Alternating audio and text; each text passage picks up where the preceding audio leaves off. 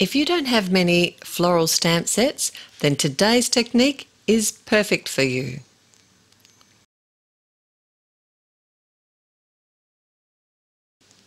Welcome back. It's time for another Take Two with Therese at Altenew, and I have the most beautiful flower to share with you. This is from the Here For You stamp set, and I love the fonts in this set as well. But today we're going to be focusing on that large single flower, and I'm going to share with you a couple of fun ideas to create multi-flower cards using just one image. So I'm working on a piece of 80-pound Nina cardstock, and it's cut to the same size as my card front. This is an A2 panel, so 4 1/4 by 5.5 inches. And what I'm doing here is actually stamping out my flower image to create a frame to put my sentiment in. I am using some permanent black ink here, and my stamping wasn't the best. I had an off day today with stamping, but we'll probably talk about that a little bit more later on. And to be honest, when it doesn't work out perfectly, by the time you finish colouring an image, it typically will be okay. Everything will be okay. It doesn't have to be perfect. I did create only one mask of a flower and a leaf here, and I use it on both my cards. I did minimal masking here, and that just makes the process so much quicker. So this is a large image, but you could do this with any floral image that you have. Even if it's a smaller one, you would just need to be a bit more careful about stamping it to create the frame. And isn't it? It is a beautiful flower. So I did miss stamp on the edge here, and that was actually a portion of the stem of the flower, so I turned it into a leaf. I accidentally grabbed the large, see, it wasn't a good stamping day. I accidentally grabbed the large marker, fine point marker, to draw it in, and it did turn out a bit heavy, but by the time I coloured it with the dark green, you probably will never ever know. So I was using my artist markers today, and that's why I wanted to use the permanent black ink here, because I know it's compatible. And I'm going to share some, not all, of the colouring, because basically each flower and the leaves, they were all coloured the same, and I did keep it fairly simple. I will list all of the colours and all of the stamp sets and products that I used. They'll be linked in the description below, and they will also be at the blog post, which will be linked in the description below as well. So I'd like you to let me know, what is one of your favourite tricks to using a multiple image on a card? Doesn't have to be a flower, but what do you like? Do you like to do a card that has like more of a geometric design? Maybe you like to cut circle windows and repeat an image that way. There is so many different ways that you could do this, and or maybe you like to colour them, have the same image but colour them different colours. It does make it look different. Today I did stick with the same colours for both of my card designs, but that's just because I like it to be all matchy-matchy. But this would have looked just as beautiful had I chosen 2 or 3 or 4 different colours for these flowers. So I am actually creating a bit of shadowing on these petals here. They are fairly non-realistic, really, as far as a lot of the flowers go that Altenew do. They're typically more real. These ones can be used either more realistic, like I'm doing here, or you can sort of just do a solid colour. You could also do some stamping onto coloured cardstock and do some paper piecing. These flowers would be beautiful for that as well. When I'm doing my shading, I like to actually add my layers of the artist marker, come back in after I've done my initial blend out and add the darker colour again and not reblend it. And I also, you may notice, I do come in with a dark grey, and that will also add some really nice shadows and make it just look that little bit more realistic here. These markers are such beautiful colours, and I've been doing a lot of watercolours and things lately, so it's really nice to head back to the markers and get a feel for them again. So I did go ahead and finish all the colouring on this panel and then stamped a simple sentiment, which is from the Simply the Best stamp set. I did use the grid lines on my Misty. It's a two-piece sentiment that I was planning on doing, but I actually, when I stamped out the second one here, I used some obsidian black ink to do it. It was just, I don't know if you can tell, I'm sure you can because it was the first thing I noticed. It's just slightly off. It's not perfectly straight with the first sentiment. So here's the way I got around fixing that. I drew a line in between the two sentiments, which I planned on doing anyway. It was still looking a little bit off. While I was thinking about what to do, I attached it to the front of a side fold card, and I decided to add a heart enamel dot, and this is from the Essentials Black and White enamel dot set. I initially used one of the small hearts but wasn't so keen on that, so I did come in and add a large heart, and I set it right at the end of that fine line marker line that I'd made there, and I think that just did help level it out with the eye. Let me know. Do you think I saved it, or does it still look really crooked to you?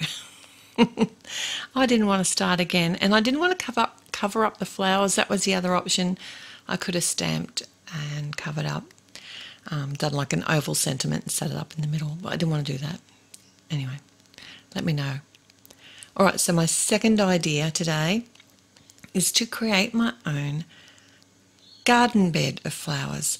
So what I mean by that is I'm basically going to stamp my flower repeatedly across the lower portion of the card. I am going to fill most of the, this is an A2 Nina 80-pound cardstock panel again, but I am going to fill most of it with flower images. So I did need to mask off the image that I wanted to be at the front, which was the one where I've faced the flower on kind of an angle and down near the bottom portion center of the panel. And then I can stamp my other two flower images on either side of that and just facing them in slightly different angles. Because even though it's the same flower that I've stamped each time, it does help make them look a little bit different if you've angled them differently. Another way that you could make them look different too is to change up the colours or the colouring on them. I did have to come in again, even though I'd masked. I misstamped and I came in with my fine liner and added an extra bit of leaf here and joined up a couple of lines that weren't perfectly stamped. But once it's all coloured, you're never going to know. Now this time I did stamp it with some obsidian black ink because I thought it'd be fun to colour with my woodless colouring pencils this time.